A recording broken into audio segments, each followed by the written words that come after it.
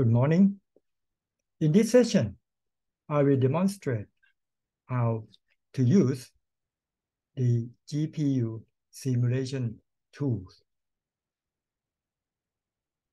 The program in the lecture example of the multiplying two vector is shown here on the screen, and I will assemble this program and run it in the simulation for you. First, we use the tool from here. I use my Windows platform. You can also use macOS using this package. We run the tools in the terminal. So I call up my command prompt in Windows.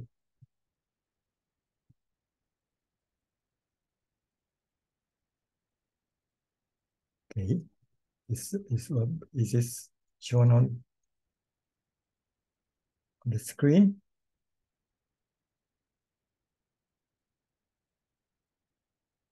Right. And I will move to the correct directory. The place I put my tools in this directory. Once you unpackage it, you will get the assembler ASM4 and the simulator SIM4. And I put everything in the test directory. Okay, let's see what is in the test directory. I contain a few examples, but the one that we want to try is this one, the multiply two vector. Okay, right? It's like this. Okay, so we just move our terminal to the right directory. It's here.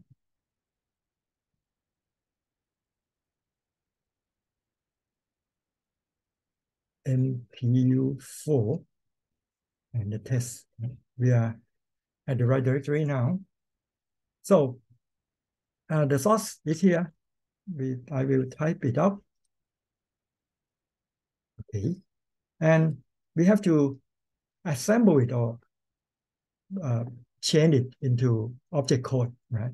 So we use these two ASM4, come from multiply the text, and I keep the output to multiply.obj. Okay, right? The assemble is correct. So we have to see what the object code look like. So it looks like this, and this is required to be the kind of machine code in the human readable format. Okay. So we will run this program inside the simulation. Okay, sim4 multiply.obj. Okay. As usual, my tools run in the kind of command line mode. And the first thing you may want to see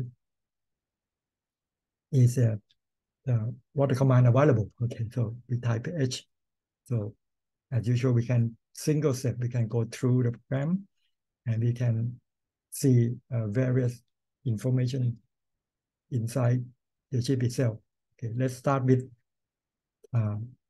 running this program step by step, because this program, as you can see here, is just getting the first vector into register 0, getting the second vector into register 1, and then multiply two together and store back to the memory, okay, and then stop.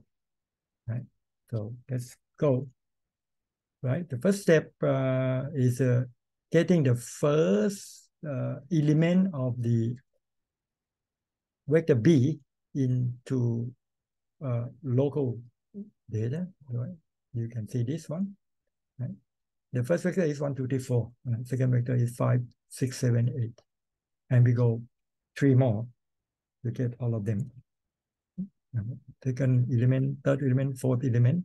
Now we have the first vector into all the local data.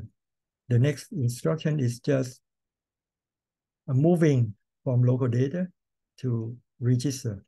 You can see that we show a few register of each call available. Okay, so this is call number 0, call number 1, number 2, and number 3. On the next few instructions, we'll just do similar thing and getting the second vector or vector C into register 1. Okay, so let's move them 1, 2, 3, 4, right?